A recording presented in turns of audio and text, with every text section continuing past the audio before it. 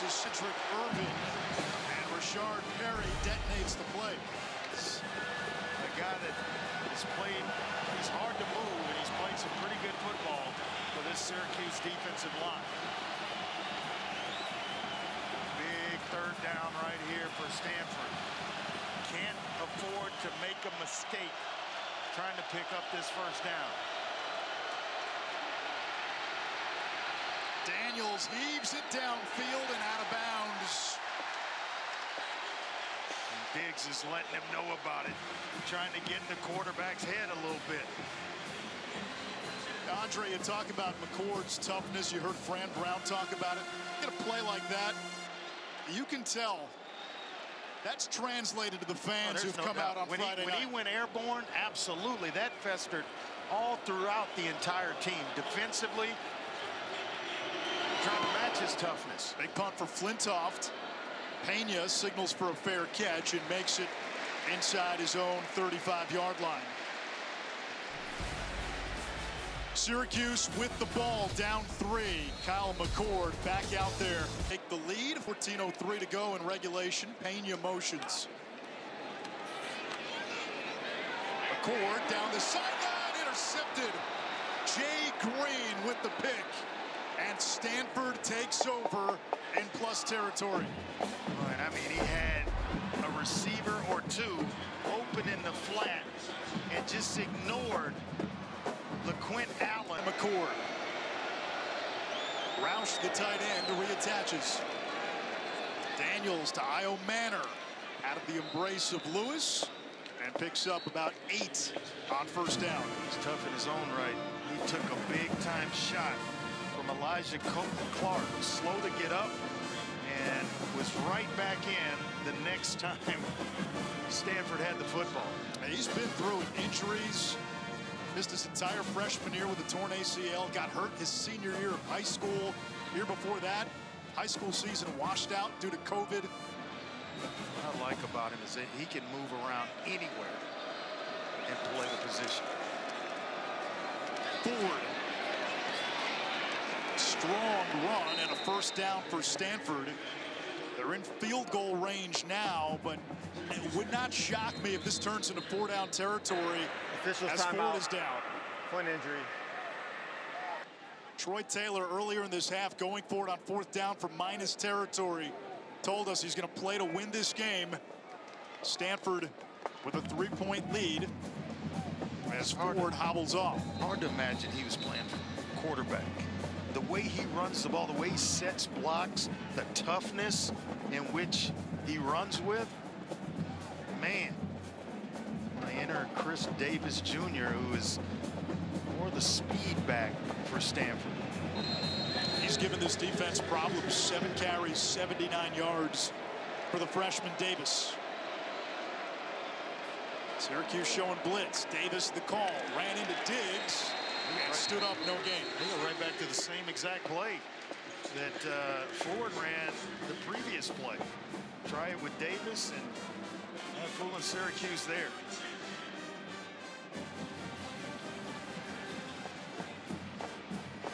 A turnover in their own right, this Orange defense.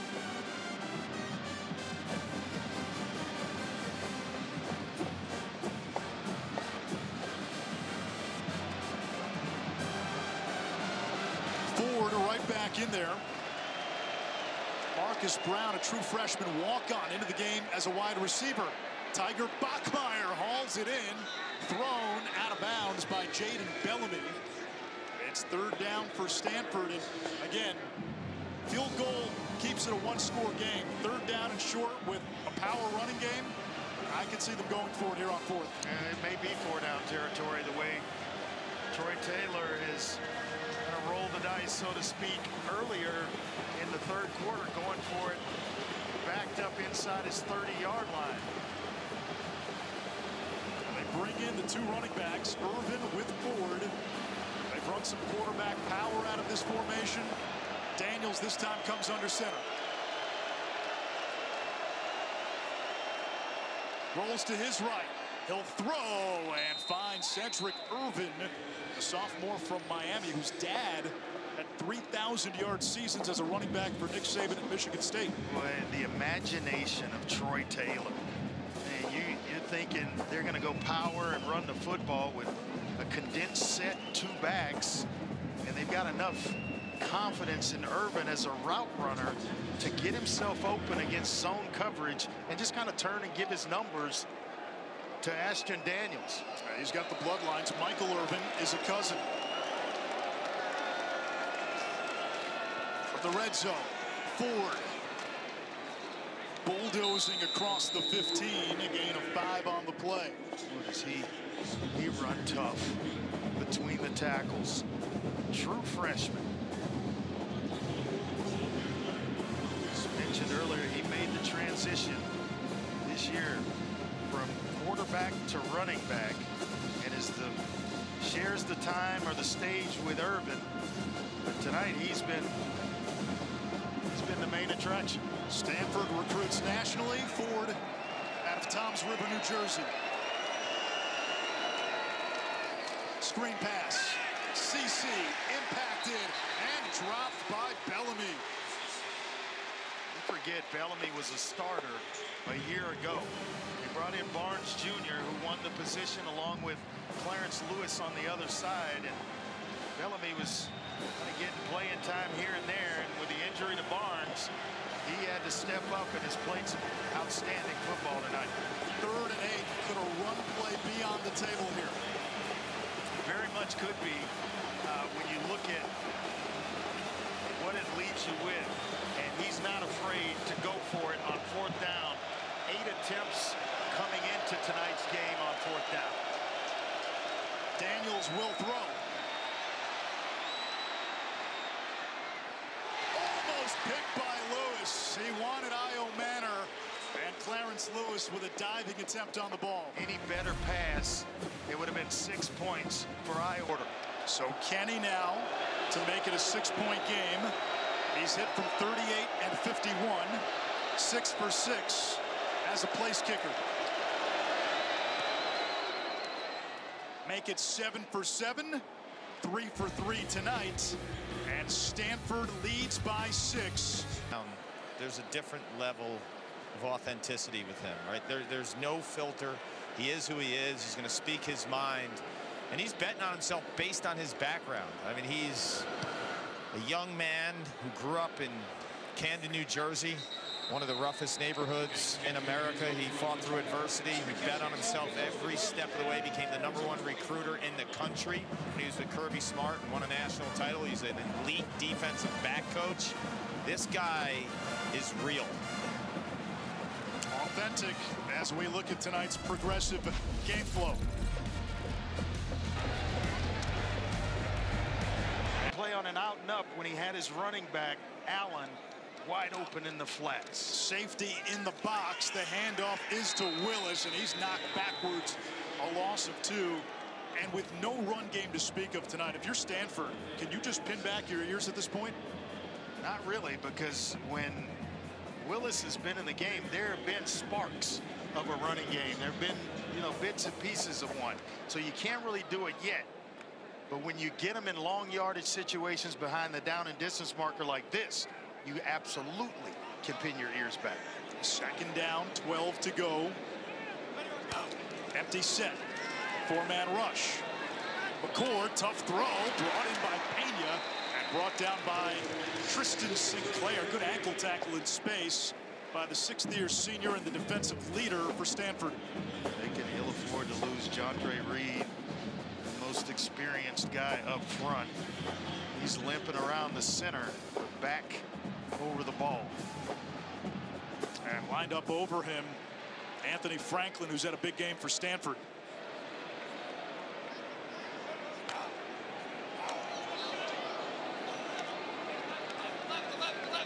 Plenty of time on the play clock.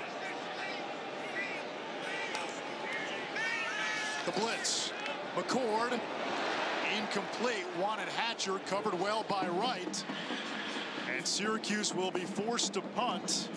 And Stanford's going to get the ball back with a chance to make it a two-score game. Man, he's busy wrestling with Colin Wright rather than trying to locate the football.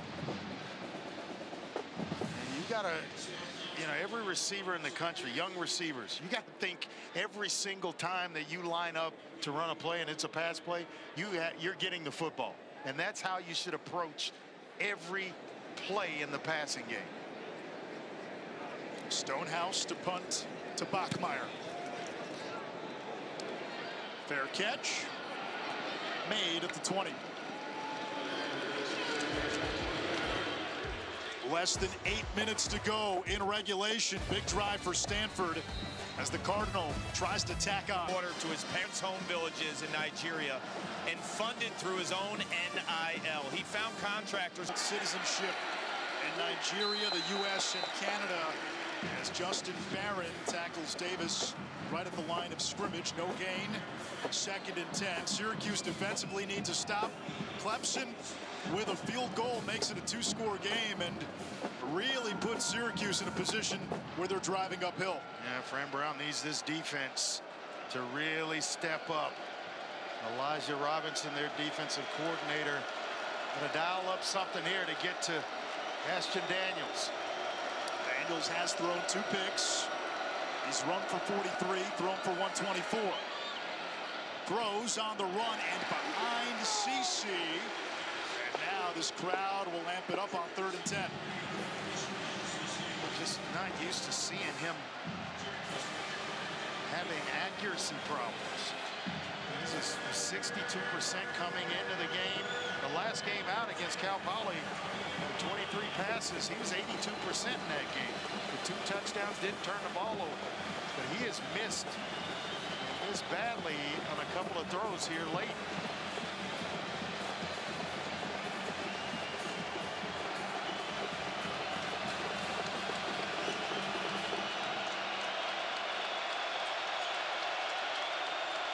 They just get the snap off. Time for Daniels.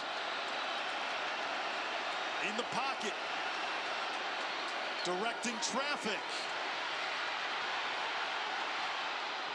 Heaves it off the hands of Io Manor. Chestnut caught it out of bounds. It's 4th down and 10, and that's a huge 3-and-out for Elijah Robinson. And it is, and 2 incompletions in a pretty good field position. Pena waiting at his own 40.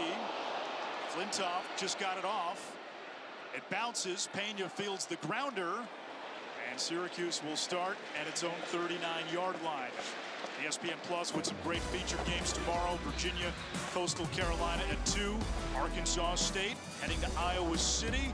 And at 8, Arch Manning makes his first heats. And they can't get down the field the now way Arch does. Grandpa could. You think? That fast? I'm not sure he was that fast. Did but he ever go quick. 67? There's the blitz. Record finds Gill. Room to run into Stanford territory, a gain of 18. Going through the proper reads and distributing the football. The last interception trying to force one to Meeks. McCord north of 300 yards passing. Syracuse only 13 rushing yards. Matchup with Pena in the slot. Looking that way. And does Pena hang on? He does. Draped by Jay Green. 2nd down after a gain of a couple. Yeah, safety against Pena. I'm going there every time. His setup guys. It's a nice throw. Low and outside. Only Pena's going to come up with it. Rondé Gadsden awfully quiet tonight. Only 2 catches, 12 yards, 4 targets. Pena, 10 catches, and he's hit the century mark. Already outnumbered to the bottom of the screen. Looking toward Pena. Instead, it's for Gadsden, and Sinclair gets in there for the PBU. I don't know what's going on with Gadsden tonight. It just doesn't seem to gather himself. He normally excels at contested catches. Troy Taylor said earlier this week, even if he's covered, he's open. Pena covered by Green in the slot, bottom of your screen. McCord on the slant off the chest of Meeks. Here comes a holding penalty against Syracuse. I don't know what Troy Taylor does here. Offense number 72. The penalty is declined. Well, now what does Jeff Nixon do? Needs to get to the Stanford 32. A lot of time, Anish, a lot of time.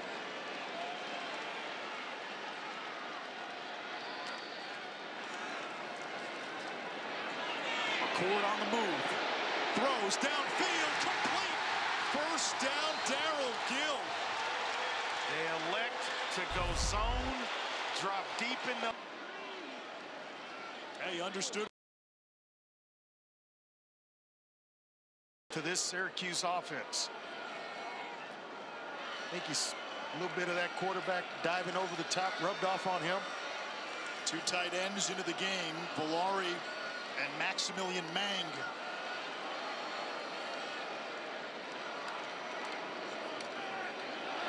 On the slant, touchdown, Jackson Meeks.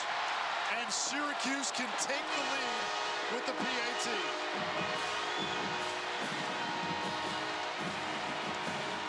Just a slant, and you get the linebacker. Georgia transfer Meeks. The extra point good, and Syracuse has its first lead of the night with 3:30. It's a field goal to take the lead. They've got all three timeouts. 3:13 to go, as you said a little while ago, Andre. A lot of time. A lot of time. And they've allowed, Stanford's allowed this crowd back into this baby.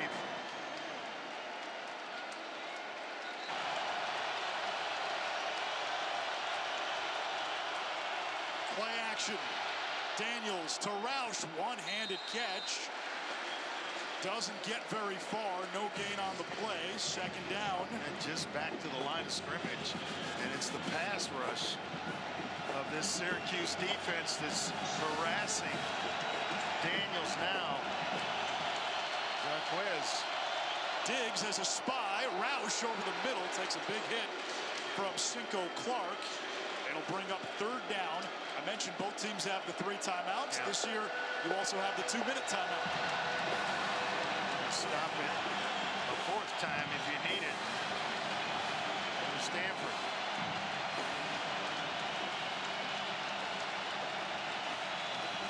Four down territory, no doubt, for Troy Taylor.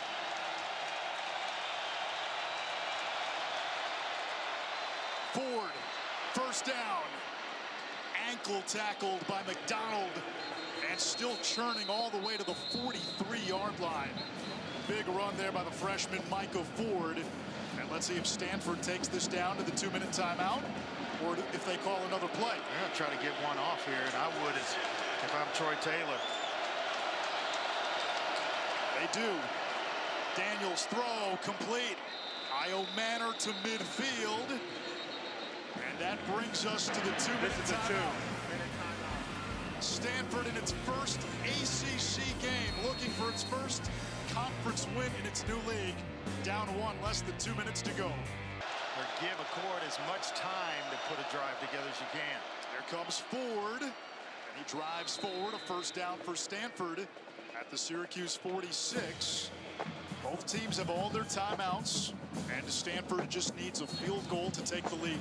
I'm not sure, yeah. I would go ahead and huddle and use all of the play clock. And I know what Fran's trying to do is he wants to call them after first down, after he starts calling them after first down once the play is running over.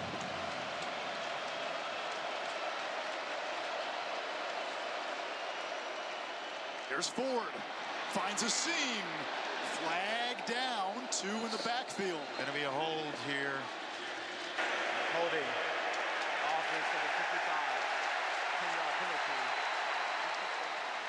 Palais, the right guard, is the guilty culprit, and that is huge. Now this offensive line, much maligned the first couple of weeks for the most part. I think I'd have to take that first time out. And he wants to sync them up with the downs, but you don't have that luxury. And the clock running after they spotted the ball. In the back pocket of Fran Brown on that incomplete pass. And he had Iomanner open, wide open down the field. And it was going to, if he catches it, it's going to be close to a first down. Timeout after each one of those stops. The Orange have the lead. Stanford down by 1. There's the blitz. Daniels hit, completes. Iomanner makes his way back near the original line of scrimmage, plus a yard. You got to call the timeout here. And Stanford probably needs to call a timeout. And now they do with 40 seconds to go.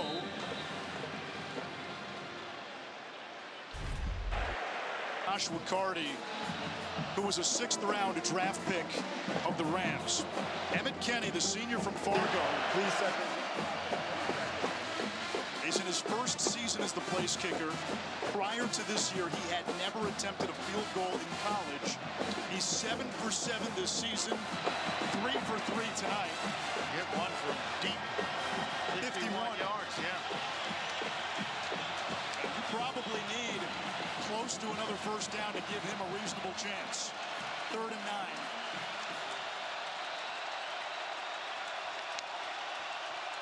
9. Middle blitz.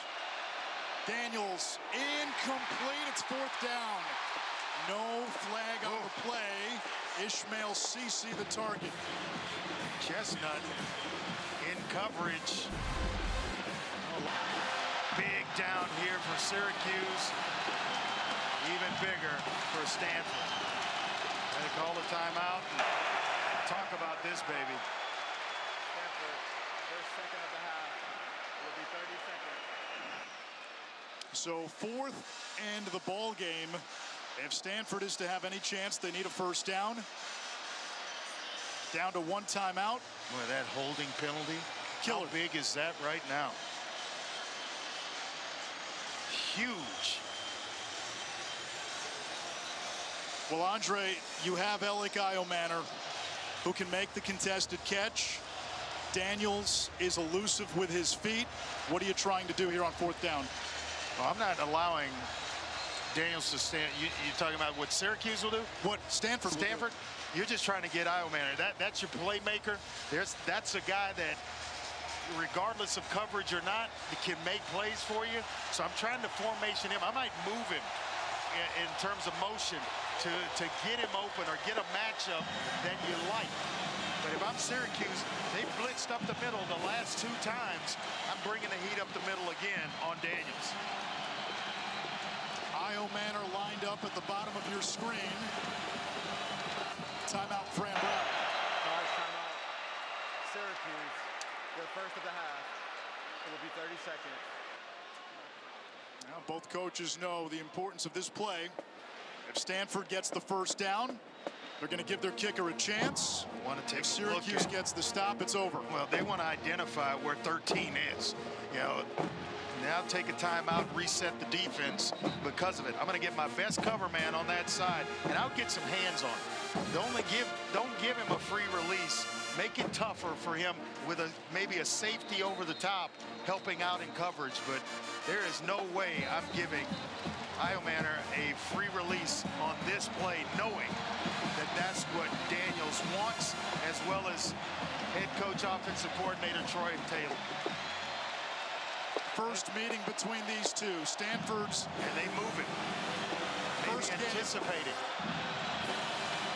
In the ACC, Syracuse looking to go to 2-0 in conference. I'm going there right now, Anish. Looking to my right, and I'm going right up here with this matchup. Ford goes wide. Daniels in the pocket. Wants Iomanner. Back shoulder. Made the catch. Alec Iomanner down the sideline. How do you leave Clarence Lewis one-on-one? Buy it fast. Daniels dives to the 15. Now Syracuse has got to start burning timeouts. Clock running. Down to 5, down to 4. It'll come down to a field goal. What a play. What a big throw by Daniels. Their third and final of the half. It will be 30 seconds. this point in the game. And then you talked about the kicker for Stanford, Kenny, being perfect on the year. He hadn't had this kind of pressure, though. This is to win it. But you're indoors, there's no wind, and Daniels got the ball between the hash marks. 3 for 3 tonight. Still something when you know it's on the line. Butterflies maybe churning in the stomach of the young senior kicker from Fargo.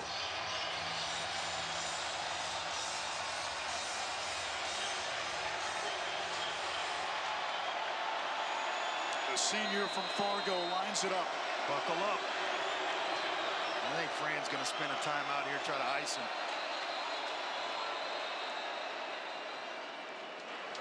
Charge timeout. Syracuse, their second of the half. It will be 30 seconds. What a throw and catch from Daniels to Iomanner. You called it. Everybody knew. Well, I couldn't believe they were in that coverage. I mean, that's pre-snap. We talked pre-snap read earlier in the game. That tells me I'm looking the safety right, and I'm going right over to 13. I cannot believe that you lined up this way.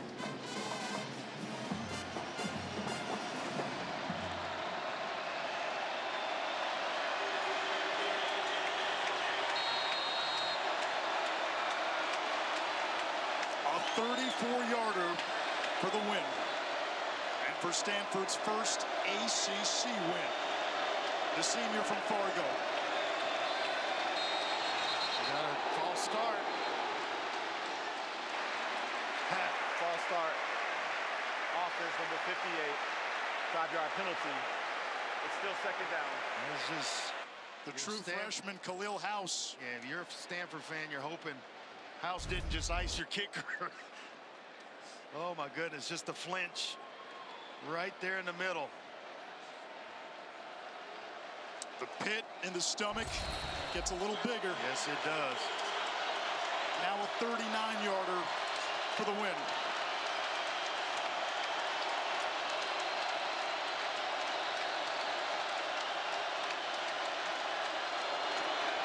Kenny, right down the middle, don't you know?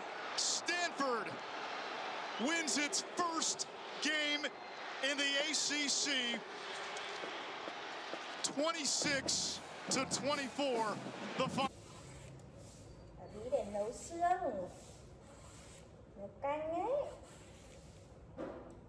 Bí dài quá, dài thật là dài, dài ơi là dài.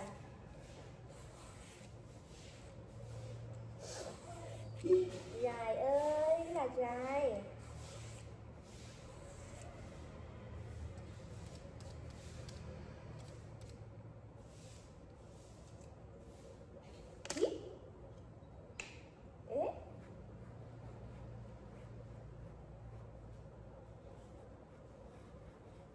Cả bí này.